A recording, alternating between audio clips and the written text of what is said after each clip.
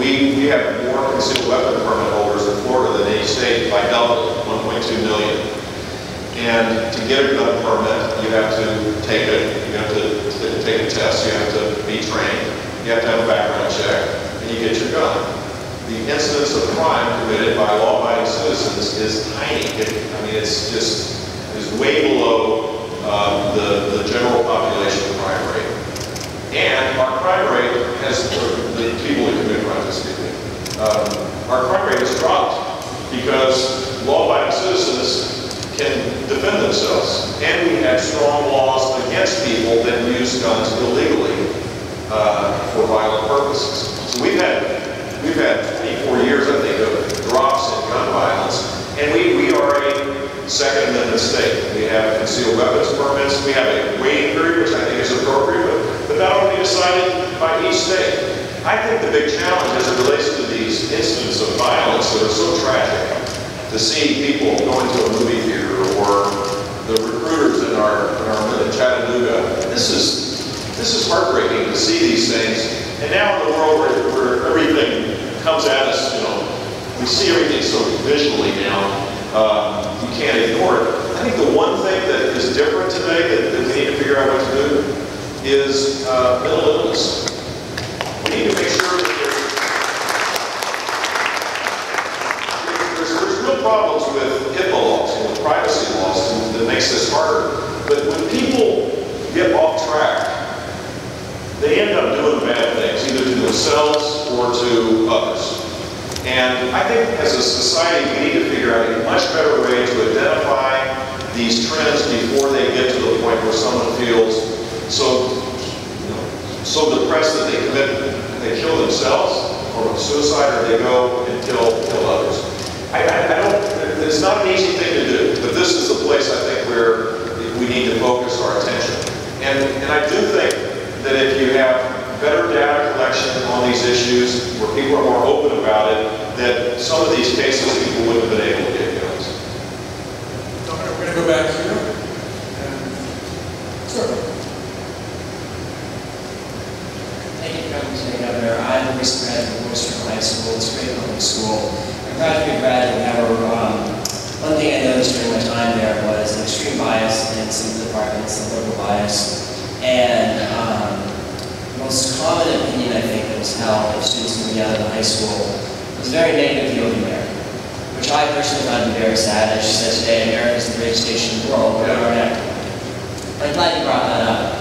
I personally believe America is great, and I find it very sad that it's a commonly held opinion by people coming out of many school districts in the area. So I guess I was wondering what you would say to those children. So, look, we're having a big debate in the country about standards, and somehow they've been co-opted by the federal government.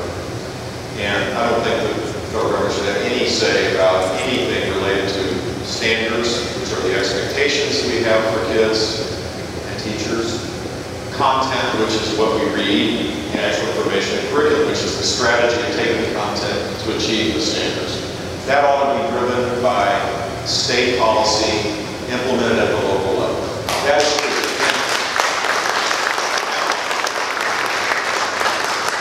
as you might expect, because I'm for higher standards. I say this pretty regularly just to confirm, make sure people know this. And it's what I believe, and if I'm president, I would sign an executive order to make it an ironclad certainty that that was the case. I hope that Congress, in the reauthorization of the K-12 law, will do that. But here's the problem. No standards and crappy curriculum, excuse my bad language, is horrible. And the stuff that, I mentored a kid every Wednesday morning, 8th grade kid, during my 8 years as governor. I was all in on the education thing, trust me, I mean, all in. And, you know, what you learn is that the priorities in social studies and history, the lack of rigor, the lack of respect for our heritage is deep. It runs deep. It's not just here, it's across the country. And then wait till you go to college, my friend.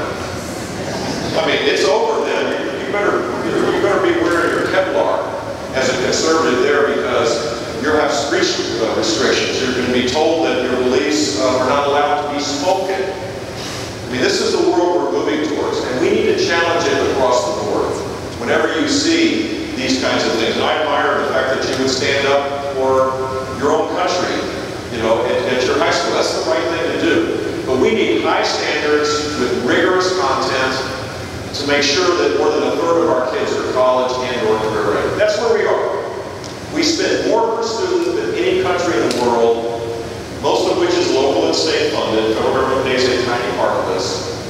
And other than 2 or 3, like Belgium, I think, and a couple other rounding errors in terms of their size, we spend that much money, more than any other place, and about a third of our kids are truly college and or career ready, which means they can actually go to college and start taking college level work. Now, we're either going to dumb down college so that we match it, or we're going to raise our expectations for our high school kids. And here's what I know to be true. Children aren't stupid. They're not dumb. But if we dumb down everything, they'll achieve what we expect of them. And so we need to not just deal with the politically correct side of this, but we need to bring rigor back in math and English and science and history. It needs to be significantly higher. And in Florida, we did that. We put pressure on the system. We eliminated tenure for new teachers. We had the most ambitious school choice program. That's where my other tire mark came in, by the way. I'll tell you a quick story. This relates to 3rd grade. If you don't start reading in 4th grade, if you don't know how to read by 4th grade, basically the gig's up, unless some miracle happens. Because in 4th grade is when students start reading to learn, rather than up till then, learning to read.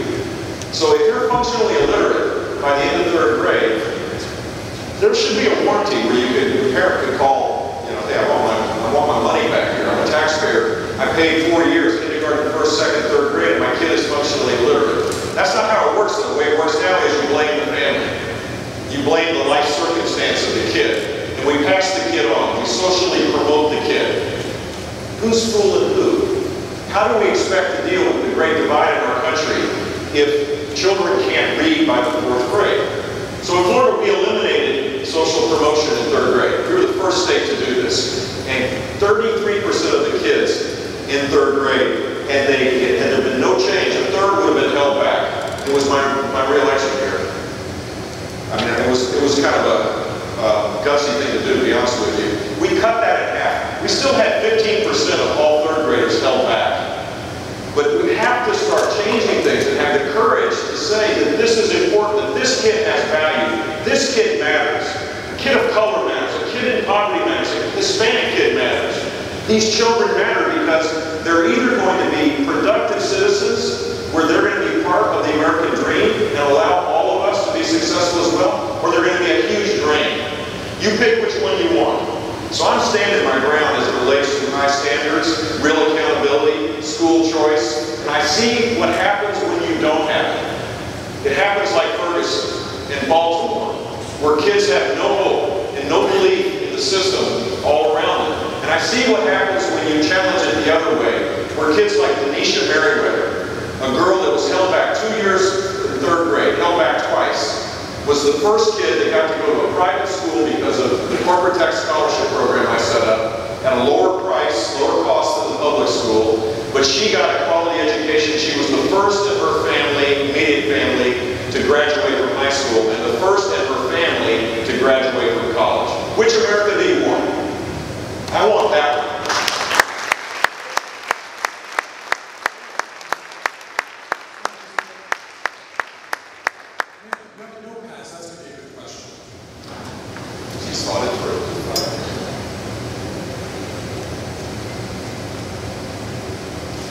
Bush, thank you for being here tonight. My name is Chris Chambers of Francine. This is my husband, Roger. We're from the very blue state of New York, and I'm a school administrator. So I thank you for your comments here tonight about tenure reform, about education, and about mental health services. I've been doing this for 38 years, so I know exactly where you're coming from, and I appreciate your comments. The past 7 years, for my husband and I, our conservative Republicans, have been very long 7 years, watching all the things that have been happening in this country. And you've hit on many of them this evening. When you look at the economy, where we stand in terms of foreign policy, and the most recent deal that has come forward with Iran. We look at the atrocities happening with Planned Parenthood and abortion, immigration, the list goes on. And you mentioned many of the things tonight. Last night in the debate, several of the folks got asked what are their priorities on the first day in office. As President of the United States, what will be your top priorities in that first day in office? Great question. I wish I was, the debate was kind of crazy because, they didn't, so there were some really good questions I would have loved to have answered, and there were some questions I would prefer not to. It would seem like an equal opportunity place in that regard. In any case, the first thing that we have to do, the first immediate thing that a president needs to do is rebuild a culture of a solutions-oriented culture. I mean, that's the first, and that should happen, that has to start before inauguration. You have to begin to make it possible to have people that don't agree to be able to have a dialogue, to build trust, to get things done. And this president got elected the last time on that very point. He didn't get elected by saying, vote for me, I'm going to be the most divisive, left-wing president in American history. He didn't get elected that way. He got elected, as you recall, by saying there are no blue states, there are no red states, there's only the United States. Soaring eloquence about bringing us together. And he did the exact opposite. He jammed down the throats of Obamacare and stimulus and Dodd-Frank. His three major accomplishments. And on foreign policy, we've now lost the bipartisan consensus that used to be the norm on foreign policy. This has to change. This country will not function unless we rebuild the traditional way of solving problems. So that's the long-term strategy. As it relates to the particular things, I'll give you a few. Appoint men and women immediately, as fast as you can. So having thought about this long before January, that have subject matter expertise on a wide array of subjects that really have a huge impact on our lives, most particularly on the regulatory side. Basically, the Obama administration is full of political hacks and academics. They have a very hard-edged political agenda rather than looking at it from a broader perspective of how do you create rules to protect the public good without destroying the economic benefits that are so essential for our long-term success. So that is hugely important, to have men and women of talent that are not as political. I mean, right now the White House calls all the shots. Basically, they call up their buds inside of these departments and say, do what you're told. We need to get back to the business of actually governing effectively and competently. Secondly, the President of the United States has the opportunity to sign executive orders. Ted Cruz brought this up, and I think he made a really good point. There are many things that this president has done by executive order that can be done by the exact same way. That's part of the prerogative of being president, and I would do just that. Some of these will be ruled unconstitutional by the time the next president gets there, but there's a lot of things that can be done there. Thirdly, we need to re-engage with the rest of the world, where we rebuild trust there too. I mean, it's hard to imagine. I'll rephrase it. Name a country in the world where the president, where our relationship is better today than the day that Barack Obama got elected. Cuba, well done. Cuba, nothing in return, not a single thing in return. People are being imprisoned. Nothing changes. The despots still, they're not going quietly in the night. I mean, granted, we legitimize the Castro regime with diplomatic relations. And what's the other country? Iran. Name the countries in the world where our relationship is worse. We don't have enough time. But so the challenge to the next president, I think, is to restore the relationships that keep the world safe, starting with Canada, for crying out loud.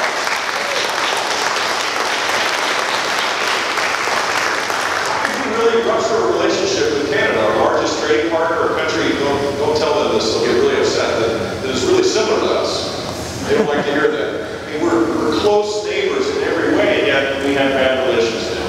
Israel, a huge linchpin as it relates to our security and certainly theirs.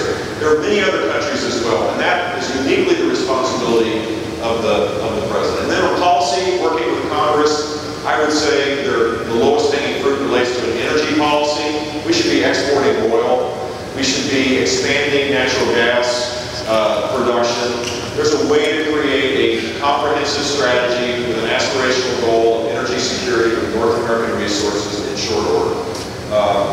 I think we can get immigration reform done. If you're serious about securing the border, there's other things that we can do to help fix our broken immigration system. So work on actually doing the job of president, working with Congress would be the final point I would make. And I think there's great opportunities there. Governor, we're going to come over to this side. We're going to visit these folks. We got you. Yeah. That's why we're here. You're coming. Don't worry. I'm going to take the mic away and make sure you get the tradition continues. Governor, my name is Dave Brasher from over New Hampshire. And my concern is the national debt. At over $18.6 trillion, of which $1.3 trillion is owed to the Chinese. Somehow, the Democrats continue to be able to use social issues as their guiding light. And somehow, they continue to get a great majority of people to rally around that guiding light.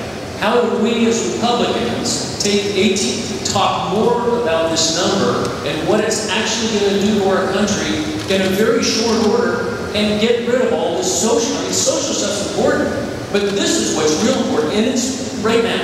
So let me ask you a question. How many questions were asked about the national debt last night? None. It just dawned on me. I don't think there was a single question on these big, broad issues that have an impact on everybody. 320 million of these. Because you're absolutely right. Here's the deal. We have 18+ trillion of debt. We've narrowed the maturities. We've shortened the maturities. That doesn't sound like a big deal, but trust me, if you're borrowing with a credit card, like a monthly credit card, it comes due every month. Instead of doing it for 30 years like a mortgage, the federal government is shortening the maturities where the average, I think more than 60% of the debt due comes due in 5 years. So we're lowering the maturities to get 0% interest. So the debt service is lower today than it was 12 years ago. This is a ticking time bomb that has no pain in Washington. The political class would begin to look at this and take it seriously if, in fact, debt service crowded out all their protected programs. But it doesn't right now because of the low interest rate environment. And the Federal Reserve is now taken over by a long shot, buying the debt from China because China's not buying our debt to the extent that they used to. They may renew some of it, but they're not. Why would you buy debt at 0% interest, and when you already got more than enough? So our own central bank, in fact, what we're saying is the next generation is buying the debt to pay for the structural deficits of today. Here's what we need to do. We need to grow the economy. People think that I'm a broken record about this, but 4% growth generates far more revenue than any government program ever created. Donald Trump has proposed in the past a tax on assets, which is pretty radical. 14% tax on assets. He's now abandoned that, so I'm not attacking anybody. But that idea, that's a fairly exotic form of taxation. Tax basically your wealth. 14%. If you did that, it doesn't come close to high sustained economic growth. Growth generates far more revenue for government than any other form of taxation. And it's a much more organic way to be able for government to get its money. It means the government is growing, hopefully less rapid than people's income. High growth matters. And so reforming our taxes and regulations, embracing the energy revolution, fixing immigration, that's part of the strategy. Second, we should challenge every form of spending because there's a lot of things government does that's really important. But I don't get a sense that they've gone through the budget like a governor has to. When you have a downturn in Florida, you have a balanced budget requirement. So you got to make choices. You got to make cuts. It's really hard to cut services for people that desperately need the help. We always try to find ways to avoid that by reforming it, by finding a way to spend less and do more, by making providers maybe pay less, get less of the deal. We don't do that in Washington. There should be a thorough review of every program, and my guess is what you find is there's extraordinary ways, not just in the Defense Department. The Veterans Department just got appropriations, I believe, for $1 billion cost overrun to build a hospital. It started at 200, now then it went to 900, now it's $1.8 billion for a hospital. I mean, come on. So on the discretionary spending side, you have to cut back. The only way to get to this debt problem is to move towards a balanced budget. And then finally, you have to deal with the entitlement issue that is going to be a ticking time bomb unless we change the out-year run rates. And there's simple things that we can do to save Social Security, preserve it for those that have it, by extending the retirement age over an extended period of time to make sure that it exists for the next generation. Because if we just keep sailing this path, we're not going to have it. And Medicare, the same principle applies. Move towards a more means-tested approach to Medicare and deal with retirement ages in a more creative way that exists today. If you deal with entitlements and you lessen and you grow the economy, then the budget gets back to balance over an extended period of time. But right now, we're going the other direction. So we're going to stay up here. Ma'am.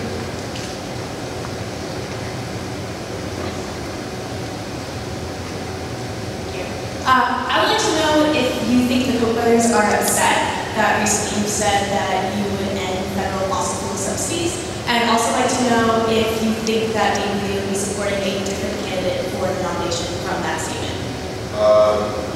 I think they're for eliminating oil subsidies, tax subsidies. So I'm not sure. I hope to get their support. But they're libertarians.